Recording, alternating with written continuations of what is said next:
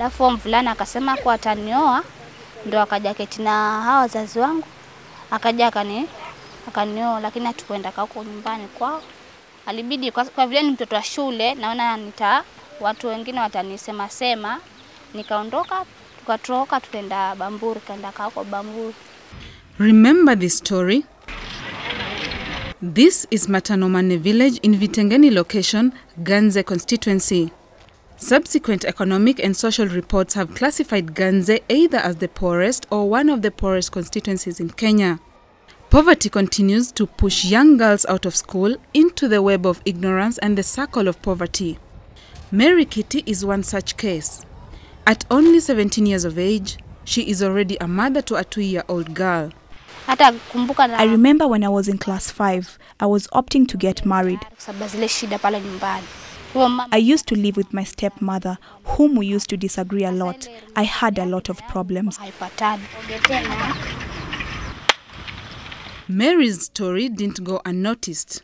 Ndoto yangu mimi mtoto kwa mkubwa ningependa nirudi shule, niendelee na shule, niende shule ya pili, nikimaliza shule ya pili nipate kazi ambayo inaweza kunielimisha nimfudele mtoto.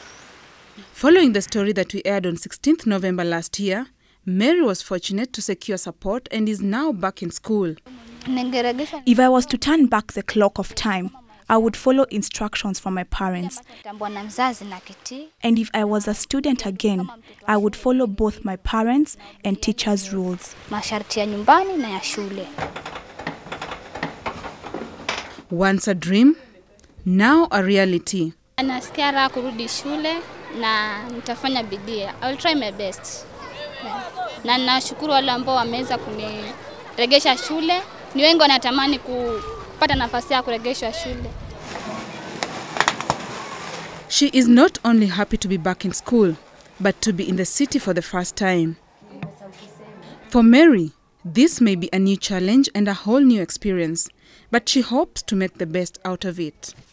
Kusipokuwa na elimu, ningependa kujihusisha na mchezo kama football na education.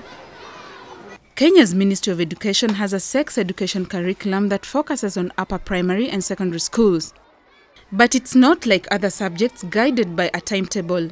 Teachers and school heads have to teach this subject at their own discretion.